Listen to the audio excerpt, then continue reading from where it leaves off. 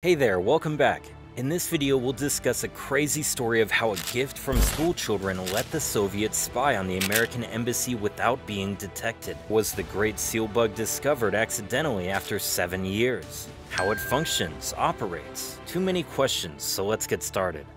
Between the 40s and 50s, the world witnessed the end of a black era with World War II and the beginning of a new era of international relations. Countries disappeared and new countries appeared. Enemies became friends and some friends became enemies. Tensions between the United States and its unlikely ally in the Soviet Union persisted throughout World War II. Therefore, they have to find a way to bring peace and build diplomatic, economic, and political relations. And among the customs used in political diplomacy is the tradition of gift-giving between heads of state, is a long-established practice which continues to represent peaceful diplomatic relations. What happened is on August 4th, 1945, a group of Russian children, the future generation, presented a carved wooden replica of the Great Seal of the United States to Averell Harriman, the U.S. ambassador. The Americans examined the gift for fear of electronic listening devices inside, but it had no power pack of its own, no wires that could be discovered, and no batteries to wear out. As Robert Brown said in his book, the triumph of the Great Seal Bug was its simplicity. The gift is a gesture of friendship to the USSR's World War II ally, was hung in the ambassador's official residence at Spaso House in Moscow.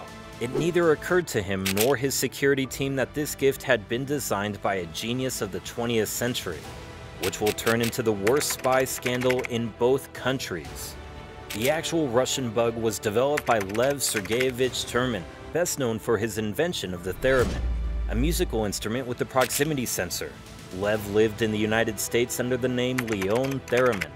But just like what Theremin's wife declared that he was taken by the Russian and forced to go back to Russia in 1938, Theremin was later put to work at a Sharashka, a secret laboratory in the Gulag camp system, along with other detained scientists and engineers. The mission he was asked to do was to invent a highly sophisticated listening device that could never be detected, and indeed, that succeeded, and he invented a resonant cavity microphone called the Thing, also known as the Great Seal Bug.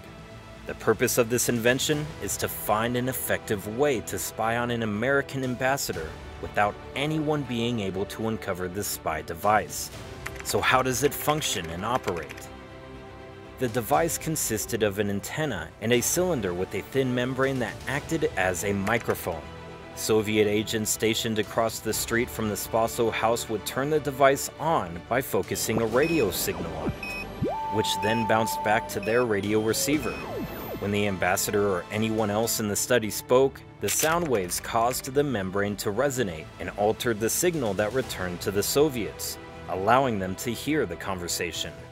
To bring you closer to the idea, the same technology that is used in credit cards, passports, and identity cards is called RFID, radio frequency identification. With the help of this technology, you can pay for purchases by just waving it over the RFID reader. And this type of card can take a lot of important data, which allows identifying more information just by passing it in front of the reader, such as the date, time, and accurate information about purchases such as size and type and other data. Nowadays, this technology is widely used because of its cheap cost and small size. We find it in clothes, books, and also in containers. Not only that, the chip can be implanted under your skin that contain the same kind of technology that people use on a daily basis.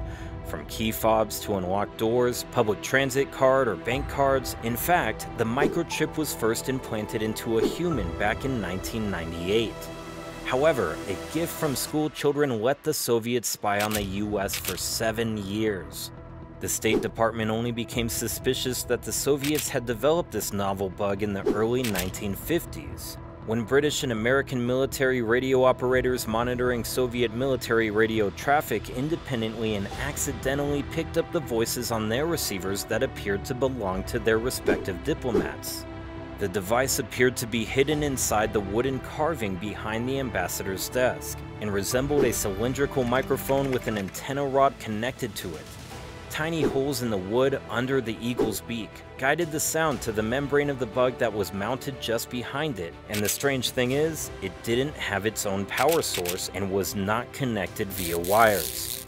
The ambassador immediately removed the device and placed it under his pillow so that it would not be retrieved by the Soviets. Then it was shipped to Washington the next day for examination. The discovery of the bug was kept secret for many years.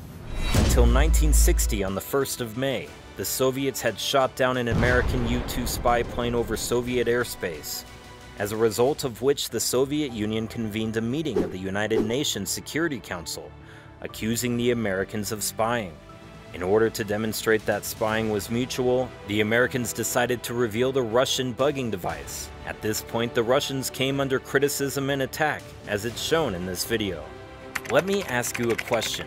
Do you think that spying on another country in order to protect national security is legal? We're waiting for your answer in the comments below. Don't forget to subscribe and hit that like button so you can receive more content like this. Thank you for watching, and until next time, take care and stay safe.